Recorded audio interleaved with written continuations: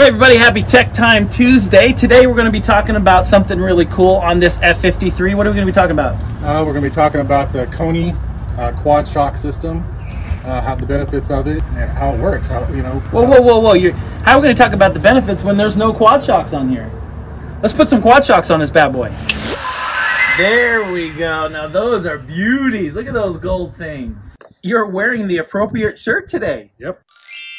KONI. So tell us a little bit about the KONIs, what makes them different, and then why we're putting quads on this. How does that benefit this coach? So these are different the way they're built.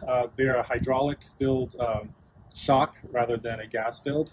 So they work on the rebound and up down. So you actually get going over rough roads, it can absorb that, and then when you're cruising down the highway, it's going to be nice and smooth going down the road. Okay, so they compress both directions then. Both directions. Okay, so that's why it's a lot smoother. Yeah. Okay. And then, you know, being that quad shock, you're going to get, you know, even better support, like for sway and overall handling, going around corners and driving down by semis that want to push you one way or the other.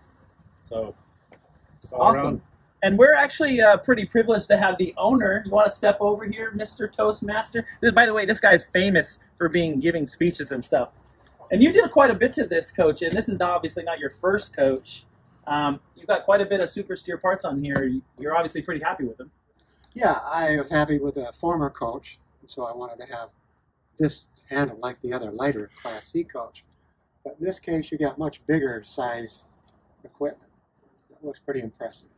Well, you definitely got a beautiful coach here. It looks good going down the road, and now it probably handles a lot better than when you first got it, I'm sure. We'll find out. Uh-oh. Well, thank you guys for watching this Tech Time Tuesday today. Until we see you in another one, we wish you safer and happier driving.